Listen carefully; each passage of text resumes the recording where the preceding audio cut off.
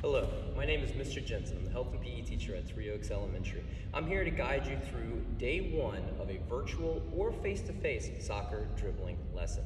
Now please keep in mind, if you're at home, you can always use balled up socks, balled up paper, any other type of ball that you have at your disposal. If you're at a school that doesn't have enough soccer balls for all players, they can either share one, or again, you can use other types of equipment like playground balls and so on to simulate the soccer ball. Our I can statement for this lesson is I can dribble the ball while moving with both my feet following all the cues. Right behind me is going to be my video prompter, and I will include that Google slide with this video so that you can always use it for reference.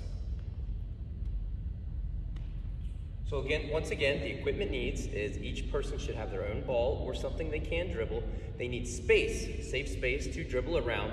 And later on in the unit, you're going to want some kind of goal. Now you can use 2 shoes, cones, you can even tape on the gym wall or anything else like that to simulate those small goals. Typically in a normal lesson, we would go through a warm-up first. On the screen right here, we have a soccer style warm-up that I'm going to skip for purposes of this video, but when you're implementing this unit, just pause right here, play the video, and then resume.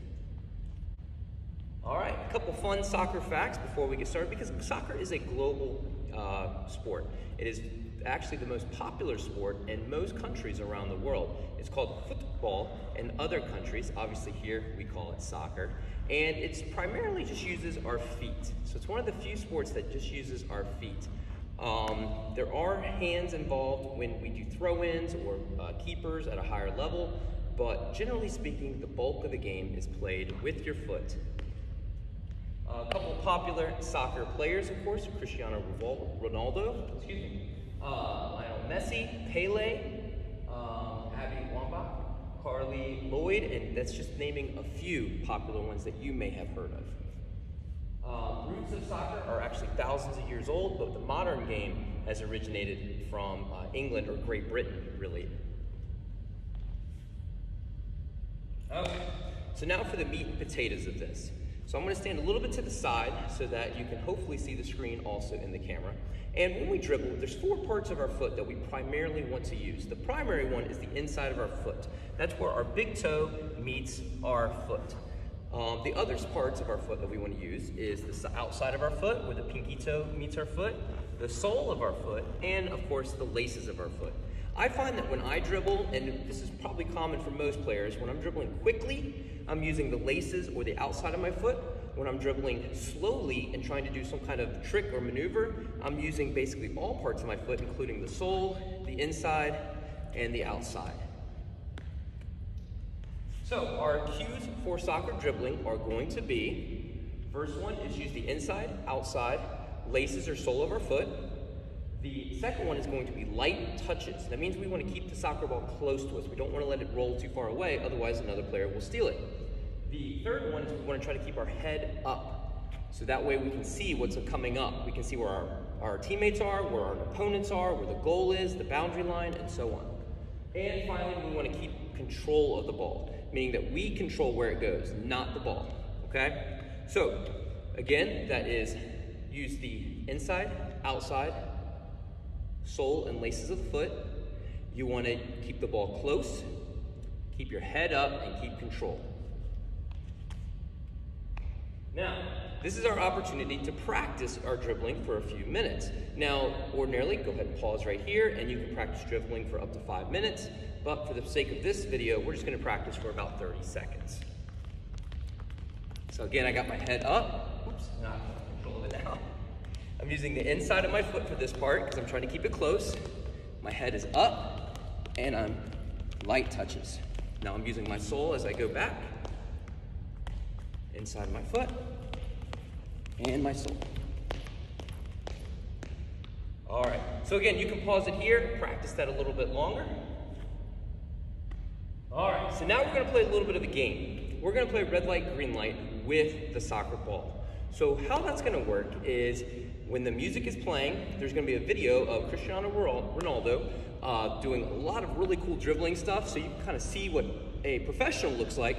But while you're doing that, you're you're also dribbling it around in self-space, following our cues of using the inside, outside, laces and sole of our foot, keeping it close, and head up, light touches, okay? And we will pause it periodically for our red light. Now, if you want to do this on your own, again, it's right there. I'm only going to do this for about a minute to simulate what it will look like.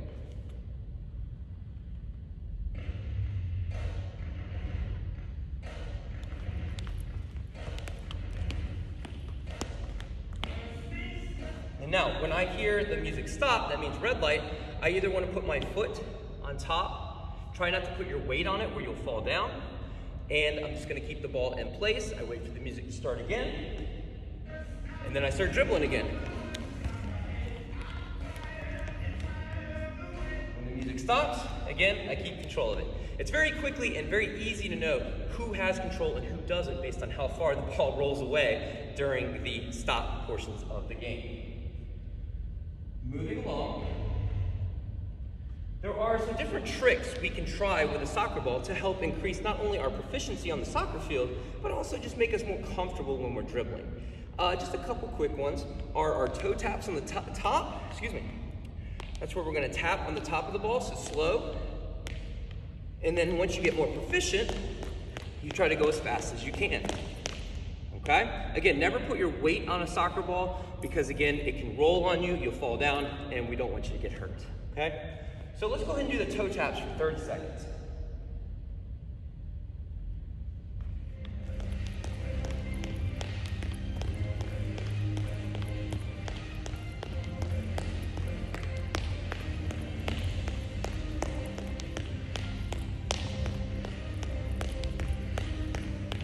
Try to get your head up when you feel comfortable with it.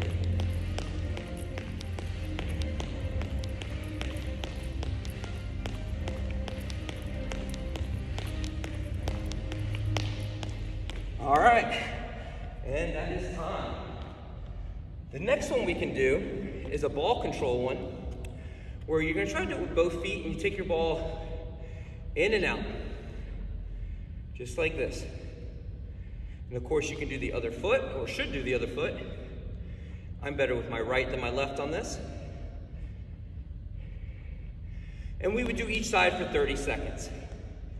Moving on, if you have a more advanced group, then you can do a cutback, and that's where you step next to the ball, you tap it behind you, you turn around, and you're changing direction now. So if I'm here, I tap it, I turn, and I dribble.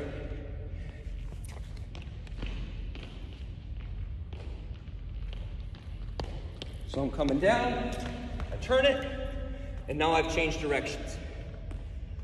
Obviously, that would be a good play if somebody was chasing me and I was trying to juke them, or if I was coming up on an opponent and I wanted to make a quick turn so they couldn't stop. And finally, there's one called the figure eight, also called scissors.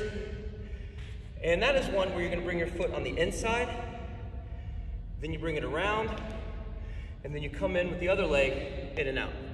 So slowly it looks like this. And quickly, again, trying to keep that head up, it looks like this. We would do each of those skills for 30 seconds depending on the ability level of our class. Then we have another red light, green light game, this time incorporating those skills. You can play it of two ways. One is you can call out, all right, do your figure eight, okay, do your cutbacks. Or your more beginner soccer players can just dribble and just say, okay, keep practicing your dribbling. And when the music stops, of course they stop. When it goes, they go. And that completes our day one lesson of soccer dribbling. Just a quick reminder, our cues are the inside, outside, laces and sole, light touches, head up, and keep the ball close.